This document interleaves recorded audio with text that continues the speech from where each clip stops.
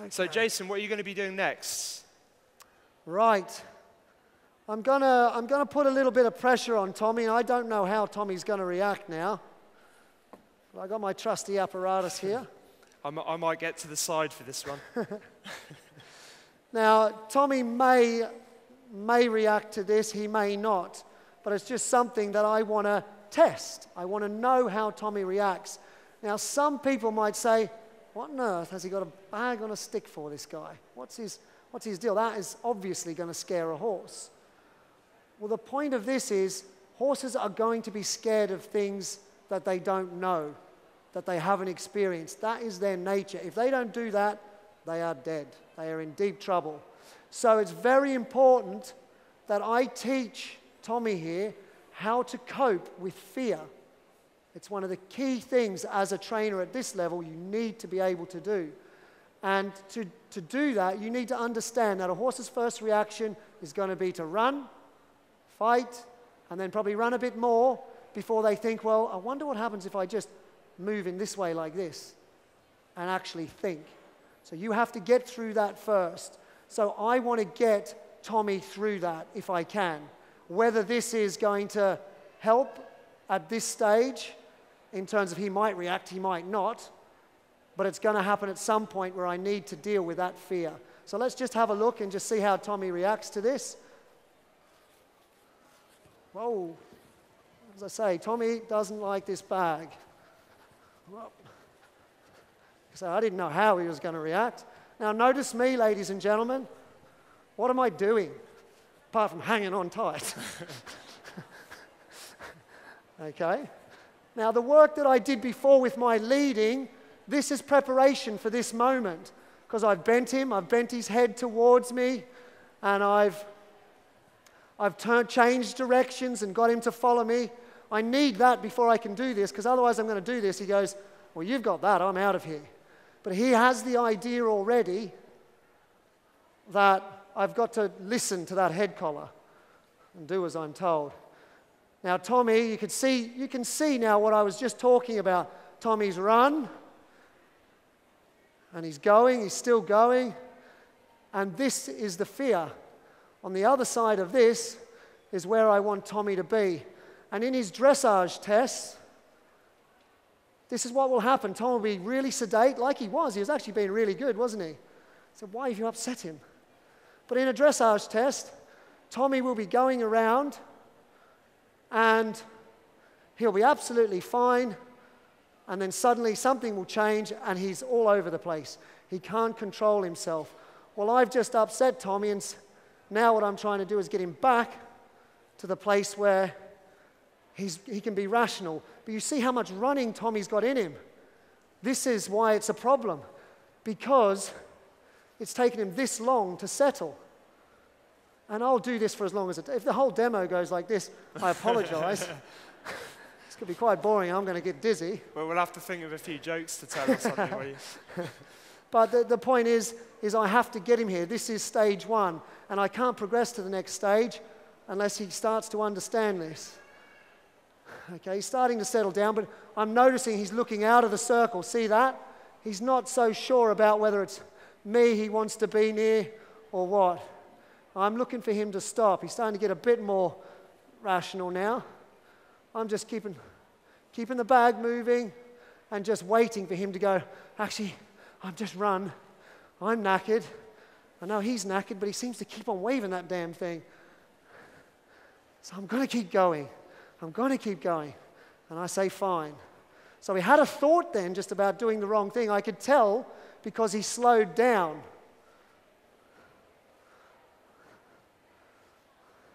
But he then decided, no, can't cope with that. I've got to keep going. So this, like I say, ladies and gentlemen, this is real. I do, at my yard, people that have been to my yard before, I do coffee mornings. I do coffee mornings on a Tuesday, first Tuesday of every month. And basically, people come and watch me work with horses. Well, you're getting that sort of privilege now. Well, I hope it's going to be a privilege. We'll see.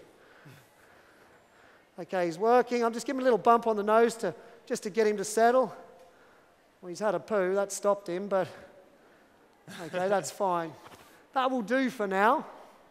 I'll give him a little spell. I'm just going to do the other side quickly, or not so quickly as it's probably going to turn out. But you see, Tommy's gone from, oh my goodness, to actually, I'm running. This is not working. There must be another solution. And then suddenly he's starting to drop back down. So let's try the other side. Remember, what you do to one side, you must do to the other. So I'll give it a bit of a wave about. Tommy, same reaction. It's like he's never seen it before, isn't it?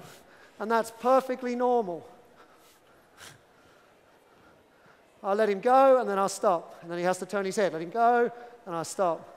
And go, and then I'll stop. Just keep his head towards me. What I don't want, unless you want to see a skier, is get his head away from me.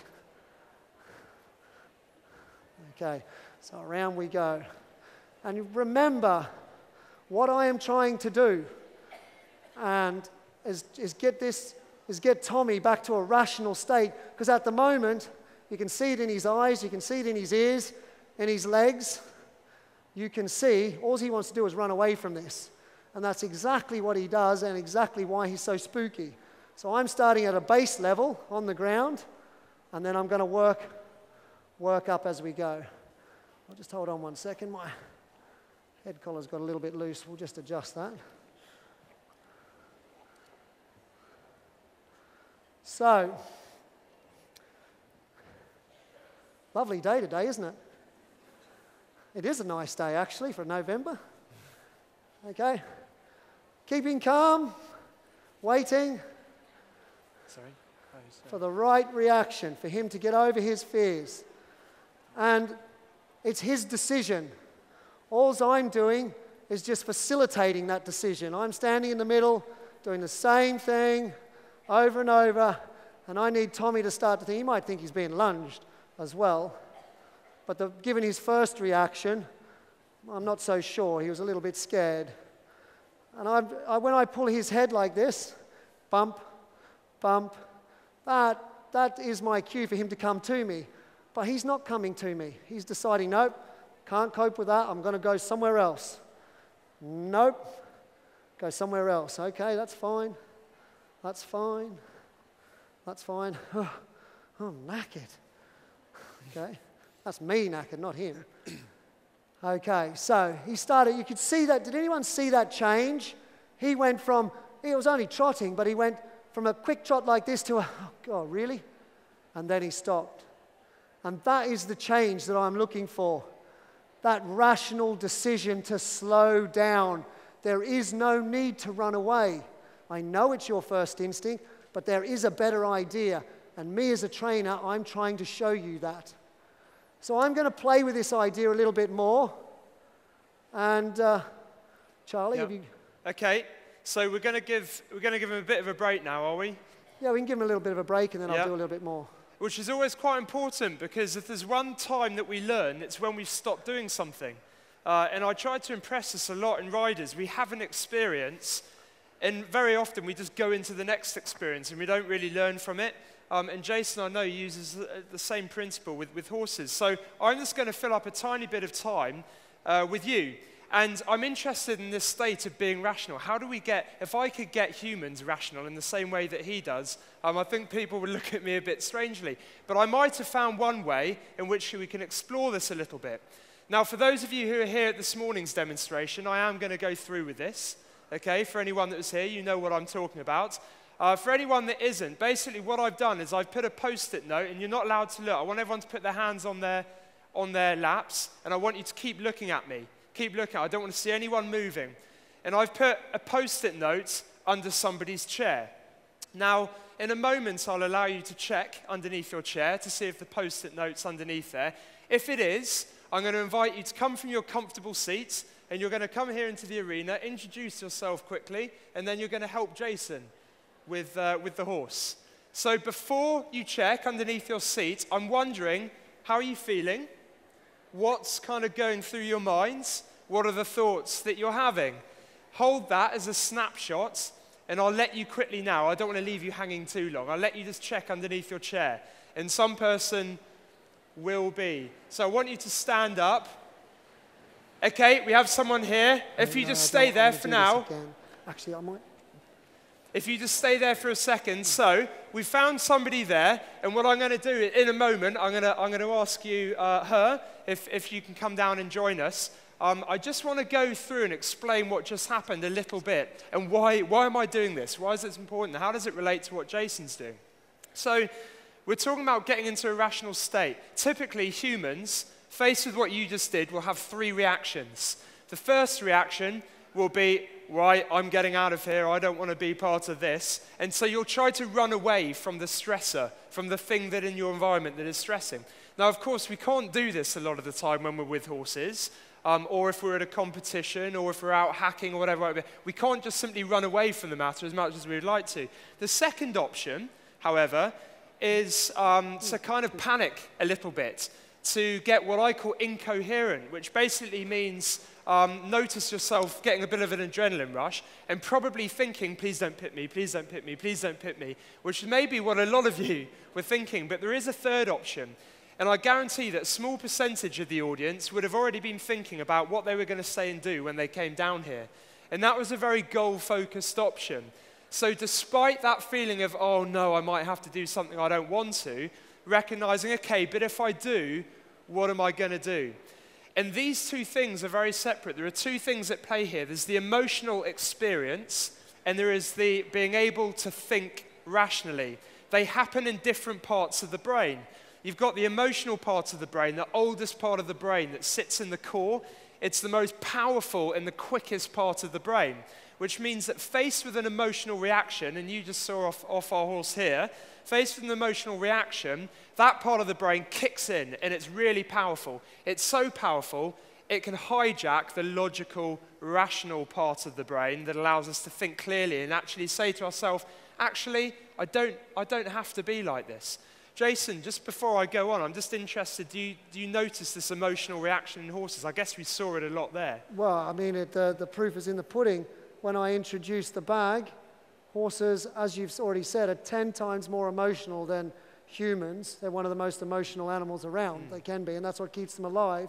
Well, as soon as I introduced the bag, his fight, his emotional reaction, his irrational response came straight out, and then hopefully we'll get him down to a much more rational state. Excellent. So before we carry on, maybe just what does this mean? How can we get into this coherent, rational state despite the impact of something emotive happening in our environment? And I guess working with riders, what I noticed, some of the top riders in the world get incredibly nervous. In fact, some of them are as nervous, if not more, than a lot of other riders I've seen, based on the job that they have to do. However, they're able, the moment they get into the saddle, they're able to think very coherently and straightforward about the game plan, and they've spent years in experience creating game plans that they can stick to. So they are able to think rationally despite feeling nervous. So it's not getting rid of those feelings that we necessarily want to try and do. That would be impractical. And I guess going back to you, it's important that you recognize this in everyday behavior.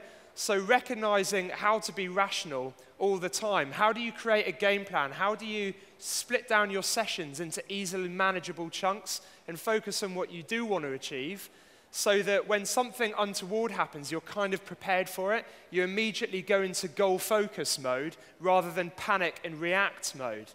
Now, I know that sounds easier said than done, but Jason in the horse is gonna be continuing to do that and helping him stay rational despite his environments.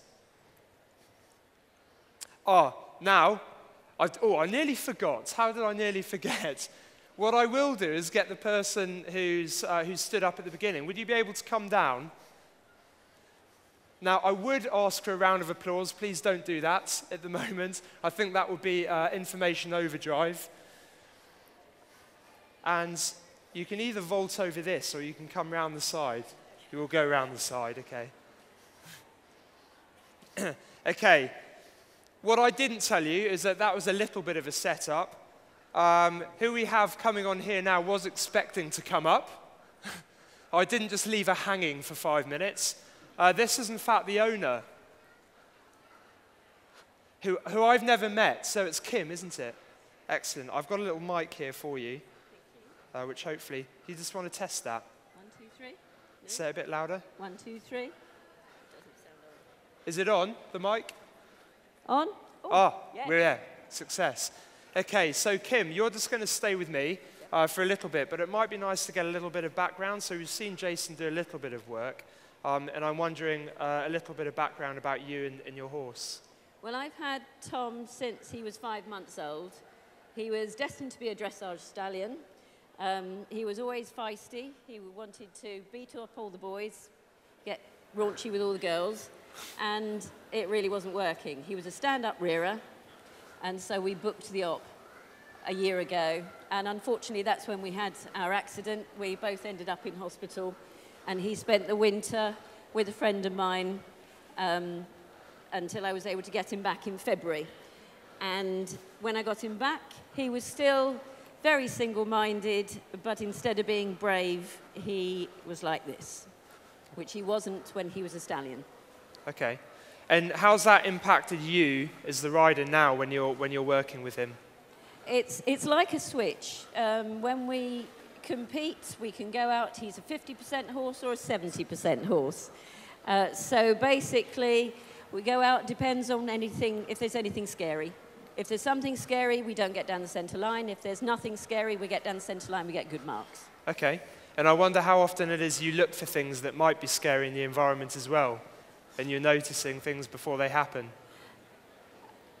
When we hack, yes, definitely, because he's a nightmare to hack. He is great with combine harvesters, with lorries, trucks.